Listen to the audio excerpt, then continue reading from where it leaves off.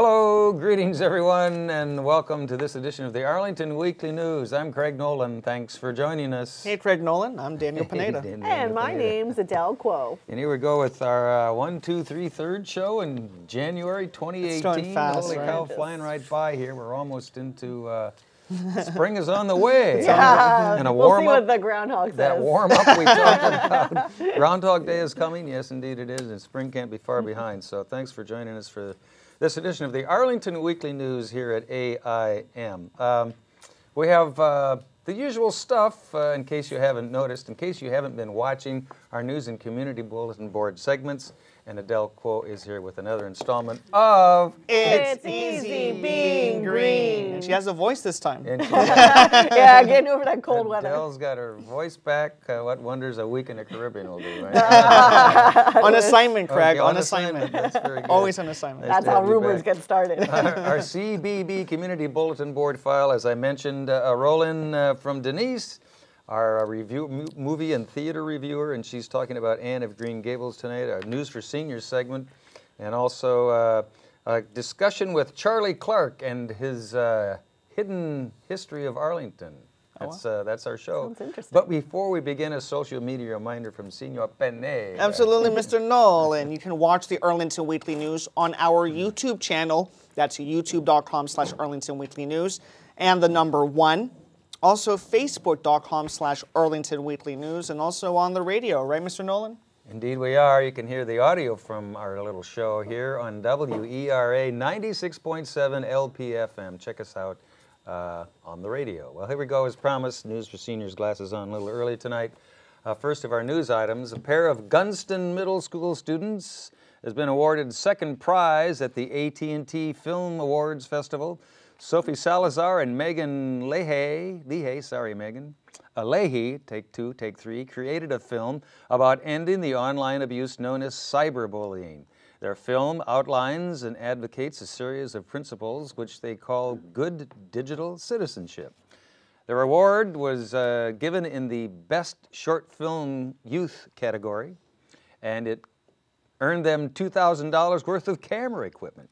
In addition, they'll also get an opportunity to refine their movie-making skills at a film-making workshop. So congratulations to those 2 young early filmmakers at Gunston Middle. Daniel. That's great news, right, Craig?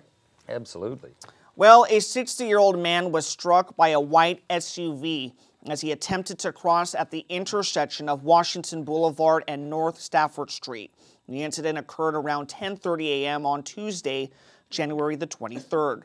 The man suffered a head wound, but his injuries were not life-threatening. He was treated shortly thereafter. Police have recently stepped up traffic enforcement at the intersection, but reports of drivers ignoring pedestrians in the crosswalks continue. All right, Daniel, and also here's an easier, a little nicer news item. It's about a tree trunk originally set for removal that has instead been carved into a replica, take 2, of a Bavarian-style castle. The work was done by a local artist, and the finished piece is about 8 feet tall. The tree castle is located at the intersection of North Underwood Street and North 26th Street here in Arlington near Tuckahoe Elementary. The homeowners have remained silent about the project, so viewers are encouraged to respect their privacy. Still, it might be worth your while to take a look at the carving if you happen to be driving in the neighborhood over that way around Tuckahoe Elementary. It just is a kind of a neat-looking, cool thing. So check it out if you're over there by Tuckahoe Elementary. It is cool. All right, Daniel. Well, Craig, it may seem a bit early to think about Mardi Gras, but there's a special item we want you to know about. It's an opportunity to march with the Education Theater Company in the Clarendon Mardi Gras Parade. The event is set for Tuesday, that's February the 13th at 6:30 p.m. The Educational Theater Company is also known as ETC, and they're celebrating 20 years of providing performing arts participation to young people. The kids are provided with the help and resources to write, produce, and perform their own original music plays. To find out more information, go to their website. That's educationaltheatercompany.org. All right, thanks, Daniel. And as promised, our CBB Community Bulletin Board file is coming up right after we hear from Adele, and another installment of It's Easy Being Green. Here's Adele back in voice Oh, tonight. wonderful. Thanks. It is great to have this voice back. So, my name's Adele Quo, and it's easy being green. Although temperatures have dropped far below normal, you've not been teleported if you spotted the geometric, life-size paper penguin sculpture at Reagan National Airport this week. 10 traveling emperor penguin sculptures, naturally well attired and outfitted with suitcases, have been spotted in cosmopolitan cities around the world, from Barcelona to Hamburg and to New Delhi, far, far away from their native Antarctic environment. Arriving at international airports, traveling on public transportation, hitching rides, and enjoying selfies at iconic landmarks, the penguins are on the march worldwide to build awareness via photos and social media to help Greenpeace launch its new campaign to create an Antarctic ocean sanctuary that becomes a safe haven for penguins, whales, and seals, and much more. Protecting a healthy marine wildlife refuge ensures healthy oceans will soak up huge amounts of carbon dioxide from the atmosphere to help fight climate change. Because even though Antarctica's land is protected as a continent, the ocean is not protected. The seas around Antarctica are some of the most important in the world, with a huge diversity of species, and the nutrient-rich waters surrounding Antarctica sustain 75% of the world's marine life because the water is transported by an enormous current into the northern hemisphere. Antarctica, the penguin's native habitat, has been more or less out of reach of humans at the bottom of the world, so it's hard to imagine there are human impact threats like climate change, ocean acidification, and overfishing that pose a serious threat to penguins and other Antarctic marine life. Yet 11 of the 18 species of penguins are already endangered, and the famous emperor penguin is edging closer to becoming an endangered species.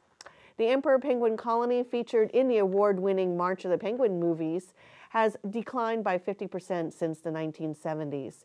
If you're a millennial, you may be too young to recollect back in the summer of 1999, the colorful and artistic cows on parade that charged Chicago by storm.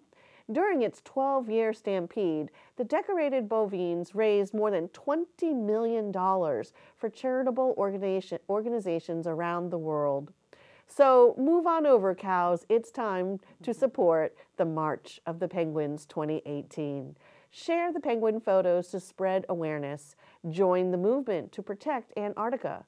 It's www.protecttheantarctic.org, and safe travels to our 10 penguins. So remember, it's easy being green, and let's support the establishment of an Antarctic ocean sanctuary. Good idea. I've seen those bovines in Chicago. Me too. 20 million, not too shabby. So if the I penguins, know. I had no idea they raised that much the penguins money. can do anything close to I that, hope that they help. then they got the right thing going there. That's a good idea. I like it. Excellent. March of the Penguins 2018 March coming of the up. Penguins 2018. Exciting. Thanks, Adele. We appreciate it. Thank you. Here we go. As promised now, our CBB, Community Bulletin Board file. Well, here's something some viewers may not have known.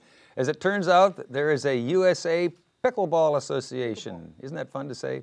Not only that, they say they have more than 100,000 members, players in the United States, making pickleball one of the fastest growing sports in the country. So what is pickleball anyway? Well, to find out, you can join a representative from Source Physical Therapy for a discussion on the history of the game, the physical demands, and the health and benefits of pickleball.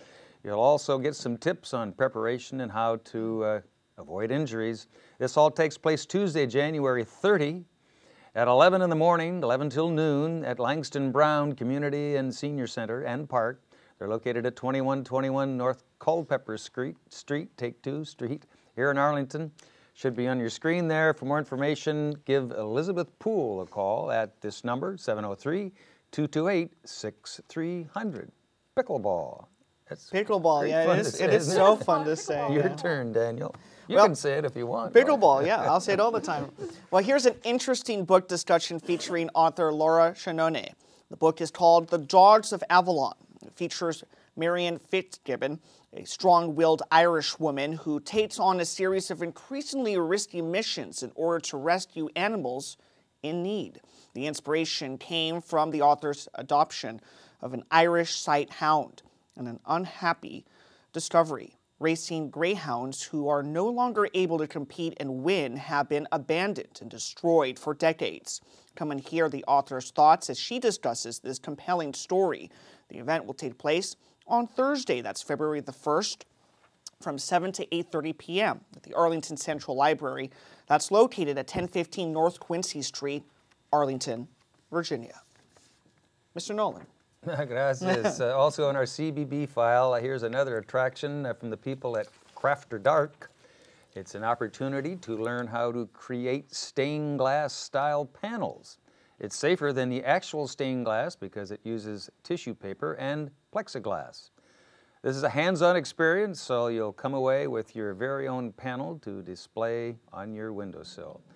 This is coming up on Wednesday, January 31st from 7 till 8:45 in the PM portion of the day at Shirlington Branch Library. They're located at 4200 Campbell Avenue here in Arlington. The program is FREE free for adults, but registration is required, so they're asking you to call in advance for that. Give them a call at this number, should be on your screen, and also in your ears here, 703-228-6545. Daniel. Well, Craig, here's an event for the whole family. It's called Red Carpet Movie Night at the Mill. Here's how it works. First, you do your star turn on the Mill's red carpet. Then you settle in with your own blanket for an indoor drive-in movie experience. Finally, you watch and sing along with the animated movie Sing. Family nights are free, that's right, free, but kids 10 and under must be accompanied by an adult. The show goes on February the 2nd from 7 to 9 p.m. at the Arlington Mill Community and Senior Center. That's located at 909 South Dinwiddie Street in Arlington, Virginia. For more information, give them a call. That's at 703-228-4773. All right, Daniel, and we've got our news for seniors coming up, so stick around, don't go away. That's coming up right after we hear from our theater reviewer, Denise Pringle, and her spin on Anne of Green Gables. Here's Denise. If the bitter cold of our recent January weather has made you crave any sort of warmth imaginable, the Little Theater of Alexandria has just the thing for you. Its heartwarming production of Anne of Green Gables, the musical. It is based on the novel by Lucy Maud Montgomery that tells the story of a brother and sister who decide to take in a young orphan boy to help with the farm work. Instead, they get Anne Shirley, a girl with red hair and freckles and a wit and imagination that transforms their lives in Avonlea, Prince Edward Island, Canada, in the early 1900s. LTA veteran director Michael J. Baker Jr. has assembled a large and talented cast, and with the help of choreographer Christina Cayer, has them dancing across the stage flawlessly. Cassie Cope plays the plucky Anne, who easily charms the hearts of Tony Gilbert as Matthew Cuthbert, who convinces his sister to keep the girl, and Christopher Miller as Gilbert Blythe, the classmate who is immediately smitten with her, but is rather clumsy when he tries to express his fondness. Anna Marie Shockley is Diana Barry, the kindred spirit and immediate best friend of Anne, and Michelle Ballard plays Marilla Cuthbert, the more reticent of the would-be parental siblings. These 5 actors carry the core of the action, but more than 24 others round out the cast of townspeople and schoolchildren, which each actor contributing their best effort to breathe life and warmth into the inhabitants of Avonlea. As always, the set design by Mary Hutzler captures the idyllic town, with a definite emphasis on the Green Gables that give the farm its name. My first glimpse of the projection screen left me skeptical, but this too was a perfect choice. It captured the buggy ride to and from the station and charmingly framed the early moments of the bonding of Anne and Matthew, and was whisked from sight when its job was done. Anne of Green Gables, the musical, plays at the Little Theater of Alexandria through February 3rd. It hits all the right notes in its story of small-town friendships and love and loss, and even a touch of tedious gossip to keep things real. It's as comforting as a hot chocolate on a cold day. Treat yourself. I'm Denise Pringle. Now back to the news desk. All right, thanks, Denise. We appreciate it. Thank you, It's Denise. been on Anne of Green Gables. That's a classic. Okay, as promised, here we go now, our News for Seniors segment. Here's information on a book swap. Walter Reed Senior Center is hosting a book swap. They're accepting literary classics, bestsellers, fiction, nonfiction, history, and mysteries, plus educational magazines. The books will be used in the center's lending library, and the overage, the leftover books, will be donated to a local charity. This takes place on Tuesday, January 30 at 11 in the morning, about 11 till noon.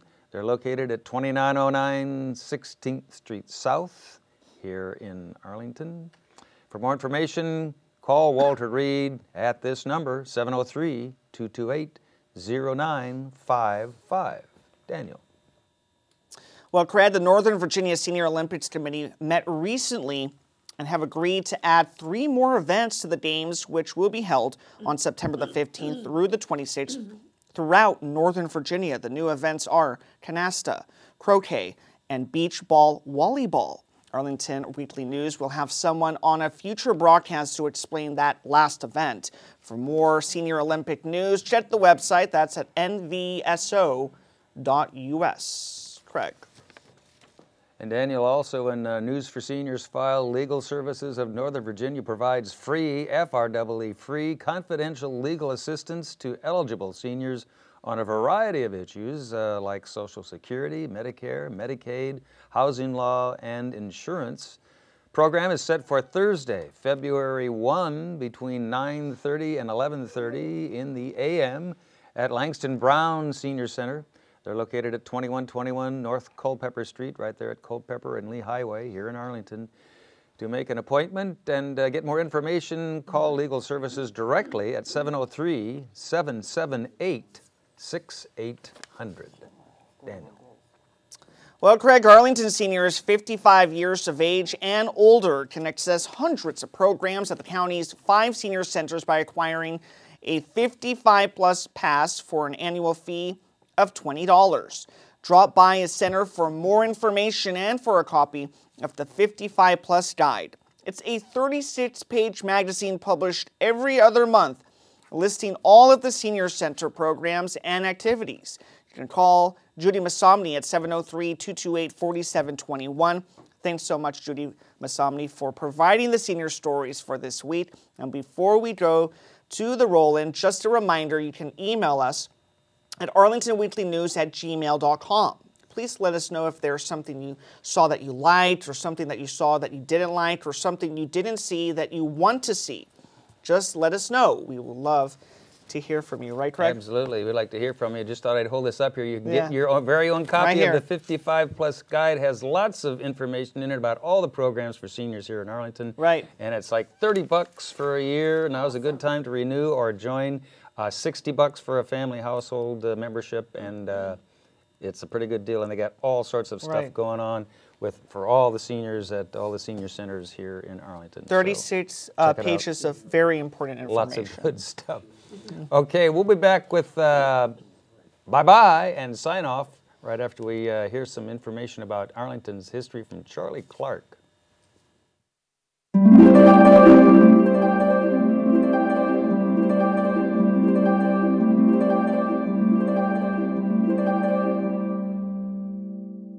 wanted to clarify that I grew up in Cherrydale neighborhood, age 0 to 7, and then my parents moved over to Chain Bridge. I attended Mount Olivet Kindergarten, Cherrydale Elementary for about a year and a half, and then I attended James Madison Elementary, which is of course now a senior center, Williamsburg Junior High, now Williamsburg Middle School, and Yorktown High School, which has a completely different building I wrote for the Century, the Yorktown paper, and I used several items from the Century and the yearbook in this book. Ellen and I settled, after college we settled in Alexandria, but we moved back to Arlington in 1993, where we moved into the East Falls Church neighborhood.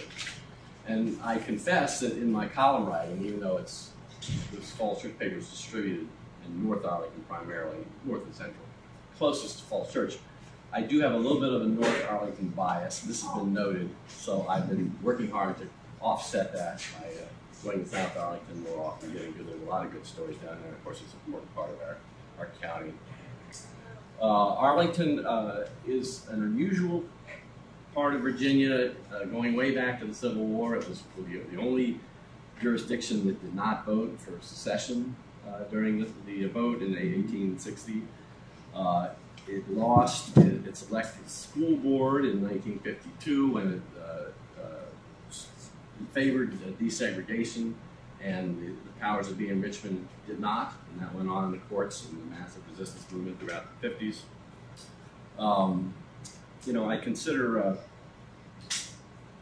Arlington to be southern enough so that people like me can remember the legal and cultural racism when it was a living, breathing phenomenon. But it was northern enough so that the deep south for us was still considered pretty exotic. So, I like to typify Arlington as having a certain earnestness, the leaders and community activists. It reminds me of the characters on the TV show Parks and Recreation. They challenge authority, but they have their own experts. They never quite get things right, but you know, good examples of these experts when they this battle over the Williamsburg Middle School stadium lights. There's a few people here that know that issue closely, and the county had all this scientific research on lighting effects and impact, and the neighbors got their own experts to contradict it. And the same thing happened when the fire department did all this research on response times for fire engines when they were trying to decide whether to move the Falls Hill Fire Station over towards Old Dominion and leave. And damn it, the neighbors didn't come up with their own tests showing that those response times were not measured accurately. Most interesting parts of the book, in my humble view, I like to think of as the opening chapter where Ellen and I's trip to the eastern shore of Virginia, where we saw the original Arlington plantation. Custis family established it, came over from England 300 years ago, and they still have ruins and plaques about that, but it's sort of off the beaten track. The tree in Arlington, where George Washington used as a survey landmark, the actual stump of the tree is in the Carlin Springs Library. The site of the tree is hidden away in the Long Branch Nature Center path in the middle of the woods, and the marker is illegible. It's so old and marred. So I was hoping, after I wrote about it, that the county would update it, upgrade it. We'll see. Similarly, uncommemorated landmark is Powhatan Springs, which is right there on Wilson Boulevard behind the Dominion Hills pool, and there's a skateboard park there called Powhatan Springs, and that it's sort of in disrepair too. And supposedly Chief Powhatan himself was there 200 or 300 years ago. And it used to be much more well taken care of than it is now. A couple other highlights. I did some investigative reporting where I found that Arnold Palmer was indeed married in Arlington, Virginia, the golfer, and the biographies of Arnold Palmer and his organization's website have it wrong, that they haven't been married in Falls Church. And it's easy to see how they lose that distinction. We like to show people stand and show off our local. But basically, when I started researching this, I had to figure out that he eloped. He and his wife eloped in 1953, and he was not nationally famous quite yet. He was a professional golfer. He was a star at Wake Forest College. But so they just pulled over. They just drove south from Latrobe, Pennsylvania, and pulled over at Lutheran Resurrection Church on Arlington Boulevard. The church has the actual signature in the registry to prove that. So I had to straighten out this part. I did enjoy interviewing Nicholas Hammond, who was in the class of '67 at Yorktown High School, who was a professional actor while he was in junior high and high school, and he performed in The Sound of Music, the original, in 1955, and performed in Lord of the Flies even earlier than that. And he's still a professional actor. He lives in Australia. He went on to play Spider-Man on TV and all these other roles, but he gave me some good reminiscences about his memories of Arlington. And I end with some ghost stories, which people are usually reluctant to discuss, and I try and egg them on and humor them.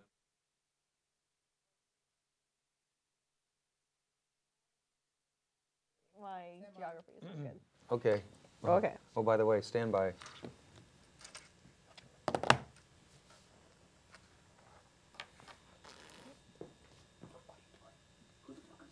All right, that looks good. An interesting book, and lots of good information there, and Yeah. a lot of really interesting old places around here in Arlington that you didn't know existed. The hidden treasures, right? Thanks to Charlie Clark for doing that for Exactly. us. He's the author of the book, Hidden History, is it? Hidden History? Hidden History. Hidden History. It's a great book, Hidden History. History of Arlington. Hidden History of Arlington. So thanks, Charlie Clark, for that. Okay, we got to move on down the road. Have we come up with a name yet for Greenzilla down there? Oh, well, we do need a better name, I think. You're going to teach him how to write his name, but he can also... took my phone. Yeah, let's hold a contest. Let's name this little guy. Name Greenzilla. 55 plus guide, Don't right, forget Craig? your 55 plus guide. You can get one delivered to your very door there by joining them for, $30 or whatever. And the penguins. And the Penguins, March don't of the forget about the Penguins, Penguins. Okay, we 2018. got to go. That's a wrap. We're getting to the wrap up here. Thanks for watching this edition of the Arlington Weekly News. Have a safe week. Next week, if you're there, we'll be here and we'll try it all again. Bye-bye.